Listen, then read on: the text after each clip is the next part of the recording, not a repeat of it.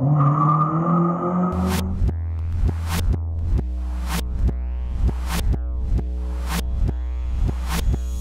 started noticing things get in the way once the engine was inside the bay. We got the vacuum actuator that hangs out over here. Then we have the original throttle body with throttle cable stay, which kind of hangs out over here. And we do want to get a hood in the car. And so our clearance doesn't look like very good at all for what we're trying to achieve here. And also we're trying to make this budget. So instead of getting like an RBC intake manifold or some aftermarket manifold, we were just going to try to use what we already had laying around. So we thought, hey, you know what? Maybe we could just unbolt this guy, you know, because these intake manifolds are 2 pieces. So the composite part could come off, and we thought maybe an Accord or a TSX would bolt directly on. Well, we were saddened when we found out that when we took that one apart and tried to mate it up to the injector plenum section on our RSX, you can almost see like how it's not even the same at all. So it wasn't a direct bolt on. And then we thought maybe we could swap throttle bodies from the Accord also, which the throttle cable actually is on the inside versus the outside of the RSX, and that will give us some clearance also. So if we put it up towards here, you can kind of see how that would work. And that will give us plenty of room, but guess what? The bolt pattern isn't the same either. So looks like we're stuck with using the original intake manifold and the idea that this is still going to be budget, and so that means we're just going to go ahead and use what we have. So what we're going to do, what we have done, is kind of dissected this to see how it comes apart and how it works. And like we were explaining, we have the long runners that run along the outside of the intake manifold, and then we have a short bypass. And so what that's going to do is allow air run to travel the furthest distance or the shortest distance. Well, this is a drag car, and we're going to go with the shortest distance. So when disassembling this, we saw which direction that this piece need to be spun to get us the short side, and we clocked it the way that we need it, which is pointing down. We're ready to rock and roll. So most of the intake manifolds on the K-Series motors have this little thing right here. Usually there's another nipple that sticks off this way, goes over to the intake air tube. This is called an air assist valve. This is a pollution control device. It actually creates a little bit of vacuum around the injectors, so that until the engine's warmed up, the seals and injectors will leak a little bit of vapor, and that's what it's meant to do. Oftentimes though, like drag applications, other off-road applications, that's just really not necessary to have that. So if you look over here at this one, you can see the hole where the air assist valve is right up here on top of this radiator hose, upper radiator hose fitting. So that just happens to be a really convenient place to put your water temp sensor. On an RSX or any other K-Series powered car, normally the ECU tells the dash what the water temp is. On these older style cars, you actually need a sensor to send that information. It's a little single wire sensor. It's a little bit small to go in that hole, so we use an adapter. This is I believe it's 3/8 inch pipe thread, and on the other end is 1/4 inch pipe thread. And although it's not perfect, because this is actually British pipe thread, it's actually good enough. Put a little bit of Honda bond or ultra flange on that and screw it down tight, and it seals up really nicely. So this adapter pops right in the top there with your sensor. Then you just need to run one wire to your dash, and you get an accurate reading for your water temp sensor. The next piece of the puzzle here was the throttle cable. We tried a CRV one, it didn't work out very well. Emiliano, who's operating the light today, actually was able to get one off an RSX Type S, and it seems to work perfectly. It's a little bit long, so we've routed it out of the firewall, behind the engine, across in front of the fuel rail, and then looped it back, kind of the same way they do it on the stock car. The only thing that I'm having a little bit of difficulty with is this bracket right here sits up kind of high. I think it's going to interfere with the hood. You can see it's up there a little bit.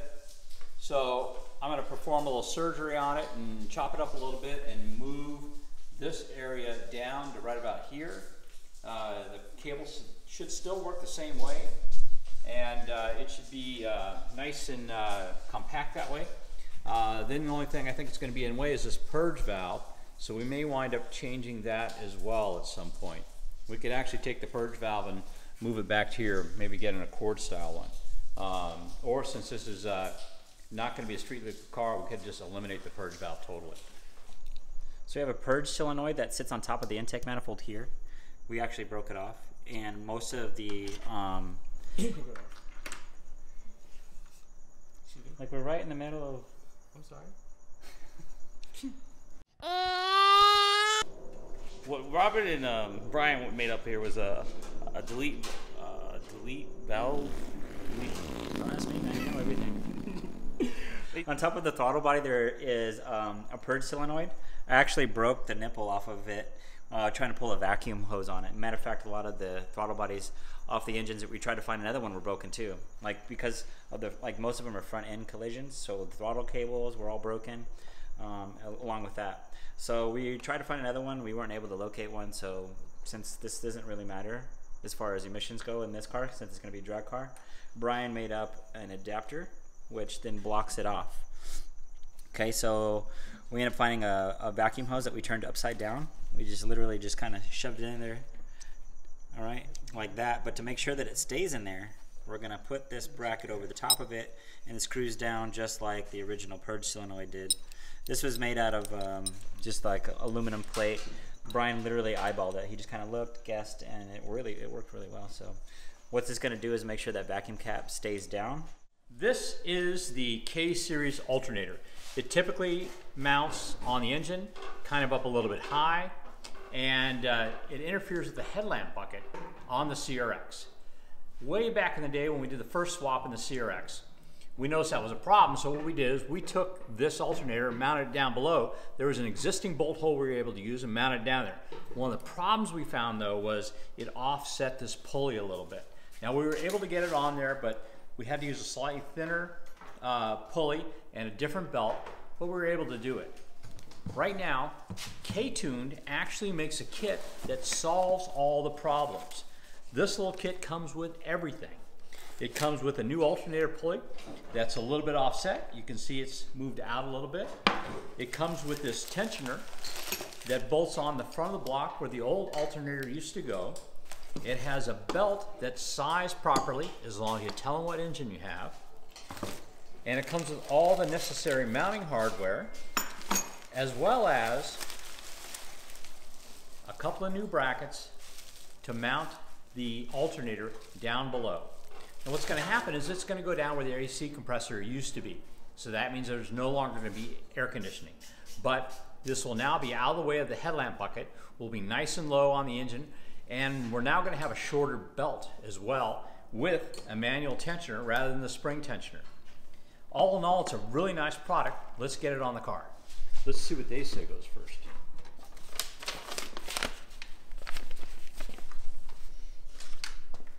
Okay, at least it's at a 5th grade reading level. Ah, here we go. See this right here? Yep. There's actually two different types of Spacer. well, there's two different types of water pump. One of them requires a spacer, the other one doesn't. So there's the Accord style one, and then there is the K20 like RSX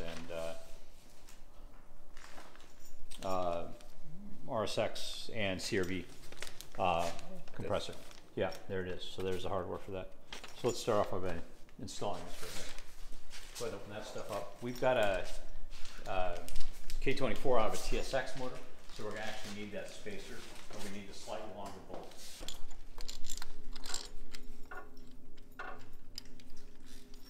Now we can see the bottom bolt just nice and flush. Got the small one? Not that I need it right now. Just in case. So down here was where the stock AC compressor normally bolted. There was a bracket there, aluminum, cast aluminum, looked very similar to this. And the AC compressor bolt to it. We replaced it with the K-Tune part. Looks like there are some aluminum spacers there. It looks like it's just to make up the difference. There are some aluminum spacers there to bring it out away from the oil pan and make it bolt up properly. Looks like it still has that same curvature That's the OEM cast part. Yeah. Notice how this angle and this angle is going to be the same.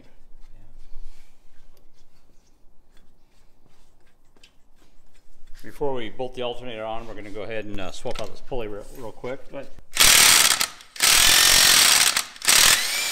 it was not reverse thread. Now K-Tune makes a really nice super wide pulley and belt to go with it. One of the things about that though is it doesn't fit all alternators equally. The one out of the TSX has a nice big opening here. Some of the other ones, it actually requires you to do some modification to the body of the alternator. It's saw in time. We actually had one of these, so we decided to cheap out and take the easy way on this. Basically, the way you can tell them apart, by the way, without disassembling them, if you're just seeing a pile of them, is it uses a 22mm nut instead of a 24mm nut. So, see how this base is kind of wide? It needs a nice wide opening there. Slides right on. It's not keyed at all. The key is to torque it down to the right foot-pounds.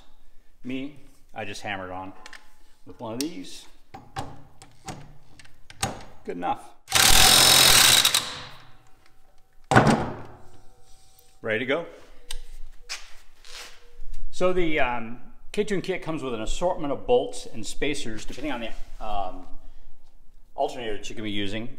This particular one uses this spacer. It's going to try and the alternator needs to clear this hook right here, and the factory bolts. So we're going to start with that one because that's going to kind of hang it all in place and make it easier for me to get to the bottom bolts and put those on. Those are going to be a bit more of a chore.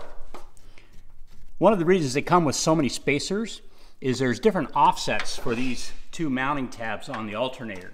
The water pumps are physically different on the RSX and the Accord. So where that is evident is with the spacing on the back side of the alternator. Thread it in. What? There we go. Last but not least, it comes with this cool K-tuned belt, specifically made for this application. Typically, you don't find belts this short with this many ribs. It has to be custom made. The reason you don't find belts this short with this many ribs is the shorter the belt, the less width it needs. But in order for it to look good, fit well, use all the ribs so it's not jumping around, K-Tune went ahead and had this custom belt made for this application. K24s have a different size pulley than K20s do, so you need to make sure you get the correct one for your particular application. I'm sure if you change pulleys later on down the road or engines, you can buy another one from K-Tuned as well.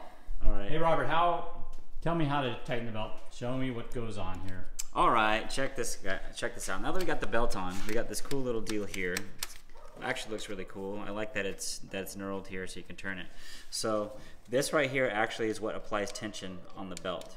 What this does is it starts the pulley as it gets into position. It bottoms itself out inside the bracket that attaches the pulley to the bracket. Then this guy right here, we turn it, and that's actually what applies tension to the belt. Okay. That's about right. Okay, so they have an interesting way of tightening it. Normally, I'm used to measuring some sort of deflection on the belt in order to get it properly tightened. I would imagine with 7 ribs, though, it's actually going to have pretty good traction, even if it's a little bit looser. By the way K-Tune describes that you tighten the belt is once you get it tightened, and you can actually finger tighten it, you should be able to turn this belt right here to 90 degrees. If you can't turn it 90 degrees easily, you've got the belt too tight. Right there, I'd say that's fairly easy to do. Let's tighten up the bolt and see if it stays that way.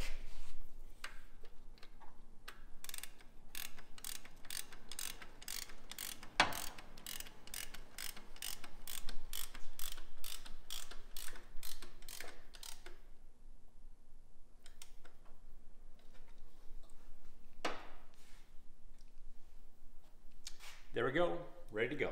So we ran into a little bit of a problem here. This is our alternator. We decided to use the TSX style one. Notice how the plug sits on the front side. On some of the other alternators, the plug is poking out this way. Now, what's wind up being a problem is when we put our radiator in, it actually interferes. And this is our fancy tuck radiator. Yeah. That we're really proud of how it fit. And we were just getting ready to put the intake manifold. Actually, we're going to put this in there to start making our hoses with the intake manifold off so we can work around. I go to drop it in there, and if you come on top here to see, as I go to drop it down, you can see right where that plug interferes. You can see right here, it's sitting. Yeah, it's sitting right on top. On the plug. So, the solution is to get one of the alternators that has the plug in a different location, to machine out the housing in order to accept our pulley, and then put that alternator in, and it should clear our radiator. Damn it. So we've had a bit of an odyssey here with the alternator. We started off with the alternator out of a TSX. The problem was with our full width radiator, this plug, which pointed forward, actually interfered with the radiator. So that wasn't going to work. Now, remember, we're using an alternator relocation kit, and actually it's called a AC power steering delete kit, which relocates the alternator down low on the engine. We wanted it to get the alternator out of the headlamp on the CRX. So again, first we tried a TSX one. Because the plug faced forward, it was going to interfere with our full width radiator. If you had a half width, it wouldn't be a problem, but it interfered with our full width radiator. So we happen to have on one of the other cars another one where the plug pointed down. So it was tucked out of the way a lot better, and it worked out. Initially, when we put pulled the pulley off, there was this large rib that sat here that didn't allow us to put the K-tuned alternator pulley on, so we weren't going to be able to get the full 7 ribs. So what I did was I took this apart, cut the rib off, then turned around and machined the opening a little bit bigger because that also needed to happen. But as I was doing that, I was comparing the pulleys, and I noticed that if it was seated all the way, as you can see right here, the pulley should actually be 1 rib off, and they're not. They're like 1 1/4 ribs off. So that was actually going to put our belt kind of not properly aligned, which was going to cause premature wear, a lot of heat in the belt. That was going to be a problem. So I did some measuring on the 2 pulleys, determined I could cut about, I forget what it was, like 80 thou off the thing, and that would then allow it to do it. But then when I did that, the nut wouldn't seat all the way, so I was going to have to cut a spacer on the other side. And I'm thinking to myself, K-tune, what the heck are you doing? Well, the problem isn't K-tune. The problem is the alternator. This alternator doesn't come on a lot of cars. It's actually kind of a rare one.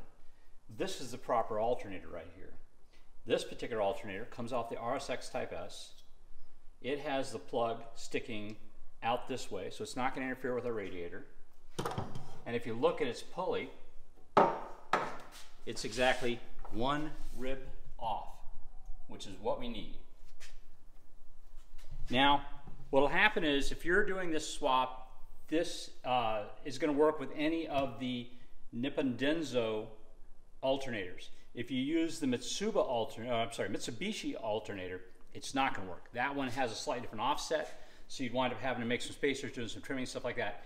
But as long as you have a Nippon Denso one, it's going to work. And you can tell the Nippon Denso ones because they have a dust shield on the backbone. This is the one from the RSX. This is the one from the Accord and TSX. And this one, no dust shield. This one is a Mitsubishi.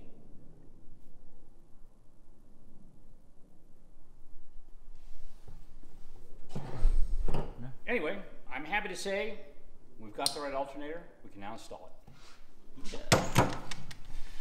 Just gonna zip this on with the impact. Get it good and tight.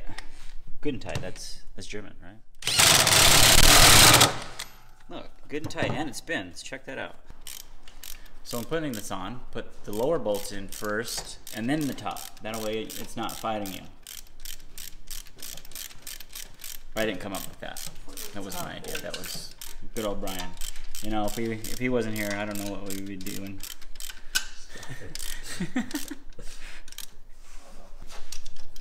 looking. We got an alternator that fits. We got a pulley that lines up. We got a plug that points the right direction. And our power still reaches. We're ready to rock and roll.